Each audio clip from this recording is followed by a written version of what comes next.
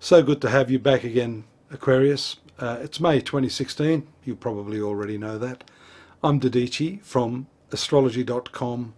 And as I was just about to start talking about your 11th house and fulfillment and all that sort of stuff, I sort of remembered the story of my first spiritual teacher. This was some 30 years ago. He's a very intuitive master. He was approached one day by one of the students who had spent some time with him, and he had decided he was going to go back to Australia. As he approached the teacher, he was packed and ready to go. As he approached the teacher said to him, "You mustn't leave, you should stay another week." He said, "But I've got business to do, teacher." And the teacher said, "No, I command you to stay." Anyhow, in the tradition, you don't disobey the teacher. So he changed his flights and decided to stay. He was a little bit upset, obviously, because that meant changing all his plans in Australia and maybe even missing out on a business opportunity or two. Would you believe the plane crashed? Everyone on board that flight was killed. Everyone was stunned, not the least of him, because he realised at that moment that the teacher's awareness was pretty on the money there, and that there was some very important reason for him being spared. The teacher didn't always do that. But how does this relate to you? Well, sometimes we think the inconveniences in life, the problems that we experience, as you're seeing there with one of your ruling planets, Saturn, and Mars moving through the 11th house of life fulfillment, stifling you, frustrating you, making you feel that everything's against you, that actually, like the story, the things that are happening in your life really are absolutely perfect. And the thought that it's anything otherwise is only going to create more resistance, pressure, anxiety, and suffering. And that really is the principle of this conjunction of Mars and Saturn in this 11th house.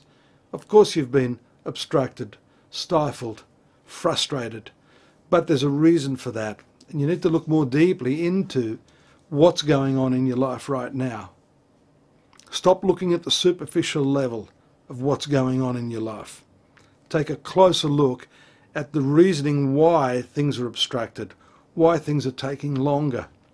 There's a perfection in the blossoming of your life, Aquarius. And once you start to understand that, you'll relax. You start to just go along with the flow for the ride. It doesn't mean giving up.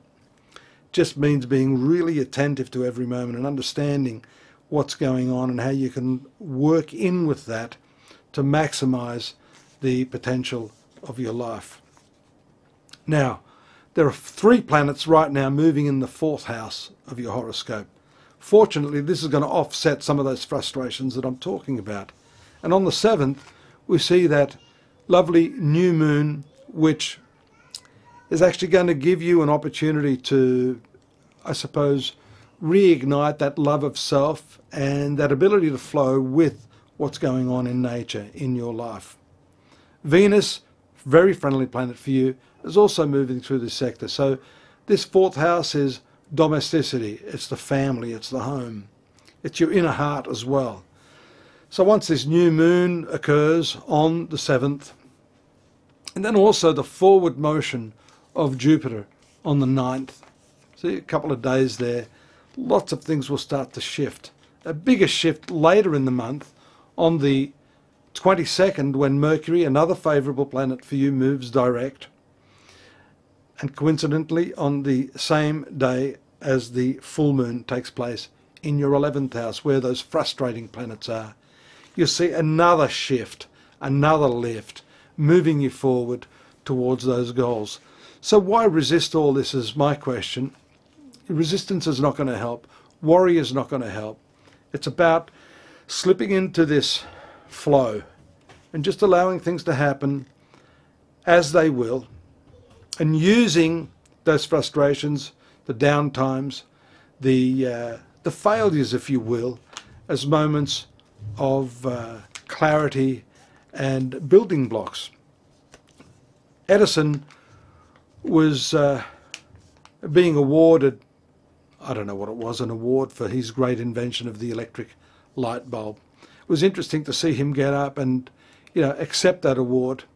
But he sort of said to everyone there that, this one success that everyone was giving him the accolades for was the tip of the iceberg, because underneath that success of creating the light bulb, were 1,000 failed experiments.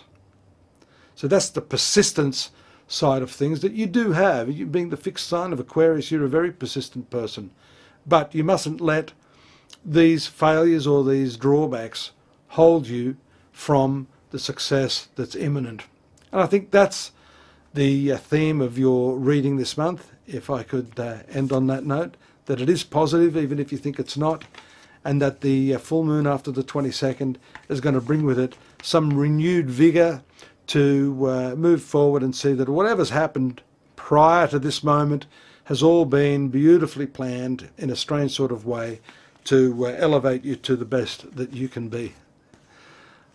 I'd like to pick that up again next month. Hope you'll join me. In the meantime, do pop into astrology.com.au. You can take a closer look what's happening to you there with your daily and even your yearly readings, a lot of free readings. And for those of you wanting a more personalised service, I'm there to give you a free, well, not a free reading. If you want a bit of a free reading, we can have a talk on the phone. But you can also have a full consultation with me. And along with our other practitioners, you can make the choice. We'd be more than happy to help you. Till next month, take care. Bye-bye.